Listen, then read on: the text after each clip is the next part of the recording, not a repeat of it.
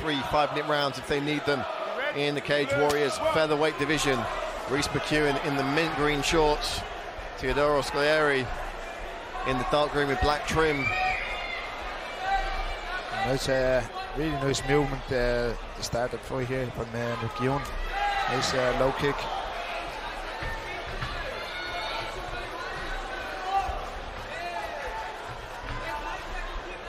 I must admit, Paul, I hadn't really thought about it until you mentioned it, but how does Scolieri make 135 pounds? He's quite thick, all right. McEwan going after that lead leg again there. Yeah, Scolieri just egging him on here, but I think that's a bit of bravado as well. I think they know they hurt him. Seems very stiff and tentative early on. McEwan is landing here. Nice low kicks. Nice left hook, right cross from Scolieri. Beautiful shot here from McEwan. Let's see if he can finish this takedown. We saw him warming up early. Scolieri on the neck here. Sorry, Scolieri on the neck. Yeah, McEwan got to be careful here. Scolieri looks like he's got a bite on that. McEwan in a weird, awkward angle up against the cage. I think his only saving grace here is that left butterfly hook in, creating a little bit of space. But if Scolieri just sinks his hips in, I think it could be a short night for McEwan. McEwan's going to have to show a bit of grit and tenacity here to tough this position out. Steps over into quarter mount. No, straight back into butterfly. It's just quite not underneath the chin, but if Scolieri can twist his hands and rotate his elbow down towards his hip, it can create a neck crank, and it's not so much the choke, but it's really effective. Yeah, I think McEwan is just freeing up his hands here. I don't think it's as tight as what it once was. Could be wrong.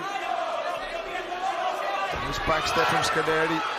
Looking to go into mount. Nice underhook here from McEwan.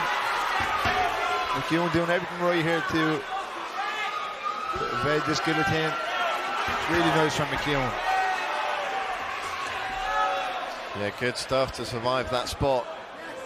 Yeah, look for McEwan just to throw up for an armbar here. He's already creating the angle. There we go, really nice. There we go. Scolieri going to be very careful here. There we go. Has he got it? Not quite, straight into the omoplata. I would like to see McEwan just take his arm out from behind Scolieri here, because Scolieri, if he does a forward roll, he's in the exact same position. Not quite now, but he's on a... was looking for the Kimura on that side. Yeah, going back to it. It's got good top pressure here, Scolieri. Let's see if he can get the crank. Sometimes it can be a little bit awkward to get from half guard, but he's trying to walk out of it. A little bit high for the Kimura. Scolieri coming into this one as a plus 480 underdog, and certainly not looking like that here in the early stages against Reece McEwan. It's been all defensive work really from McEwan for the majority of this round, and Scolieri trying to take the back now. Yeah, I think he can certainly grapple. It looks like he has a little bit more, it looks like he's a little bit stronger with physique. I think at the minute McEwan is just struggling here, like I said, just escaping submissions, and had one brief moment of the armbar, but it's all Scolieri here.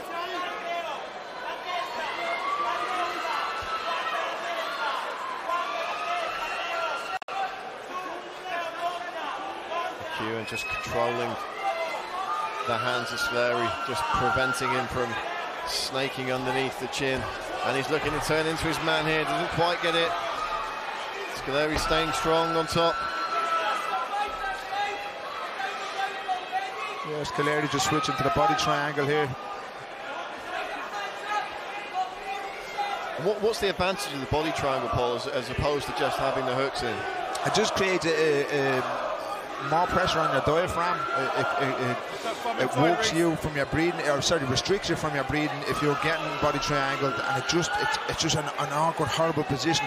You can't get out the way you would normally if somebody just has hooks in, and it just keeps you in that position. If you're Scolieri, it keeps your opponent in that position. But McEwan doing the right thing. He's trying to get his two shoulders to the mat, which nearly had. That in turn, Scolieri either has to come up to the mount, or McEwan is going to end up in his guard. Defended really well right throughout the round, but look, he was defending, not offending, so I think he's down around. It'll be interesting to see how Reece McEwan approaches this second round now. He's known as a ground specialist. Is he maybe going to try and keep it standing? It looks like it might be. Yeah, two nice teeps on the right hand so far. Nice low leg kick. I think his corner would have, like you said, told him to change his whole dynamics of the game. I think he's going to keep it standing this whole round. And Teodoro, 36 years of age and been competing for best part of a decade. You know, there's probably not much he hasn't seen either in the gym or in the cage. Yeah, it looks like a seasoned pro out there. Nice catch of the kick, follows up with a right hand left hook. Nice low kicks from McEwan too.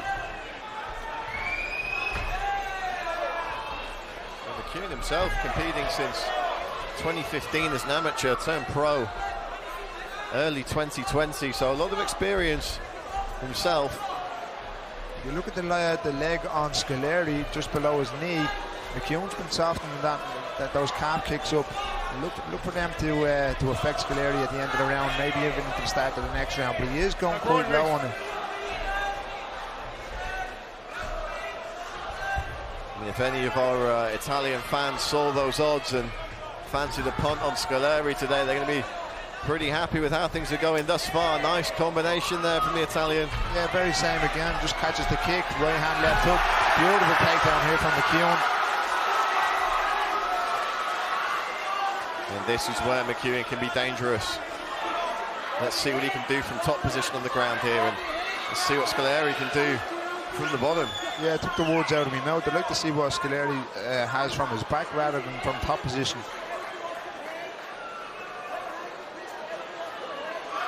He seems to be doing a good job of tying McEwan up here. Sorry. Does have a couple of submission wins on his ledger. The Scolieri's got an armbar, so that's something for McEwan to keep an eye on. McEwan just reaching back there for a leg, just to, you know, maybe drop in for a straight ankle lock. It looked like let go of it in the end. He's back to guard here, but nice work here from McEwan. Oh, looking for the triangle there, but McEwan able to get himself out. Nice elbow down from McEwan over the top, just hit Scolieri on the bridge and the nose. McEwan's got just over 2 minutes left to play with here.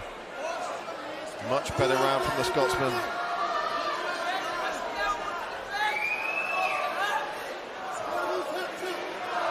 Yeah, I think McEwan needs to recognise when Scolieri is just opening his guard here to either re-pummel back to a proper full guard, or he's looking for a scissor sweep here. So as he drops his leg down for the scissor sweep, there we go. There's an option for a pass there, even if it's just a half guard. A half guard is a beautiful position to be in to let some ground and pound off. He is staying busy here, so the guard's open from Scolieri. Well, Scolieri creates some space there and scrambles up. Nice wrestle up. Let's see if he can perhaps try and steal some of this round back. He doesn't have to do some damage here. Scolieri looking tired here. He's breathing a little bit heavy. There goes those low calf kicks again. Nice drive. Beautiful takedown from McEwan here. Looks to pass straight away. Scolieri doing a beautiful job of just reversing McEwan. McEwan dropping in here for a guillotine. Looks tight. He's confident. That looks really tight, Brad. Looking for the big squeeze here. Reece McEwan. Unbelievable! Reece McEwan with another from behind submission. That was beautiful. That was absolute magic. Ladies and gentlemen, your referee, Mr. Paul Crossley, calls a stop to this contest after 4 minutes and 5 seconds of round number 2, declaring your winner by way of guillotine choke in the red corner, Reece McEwan.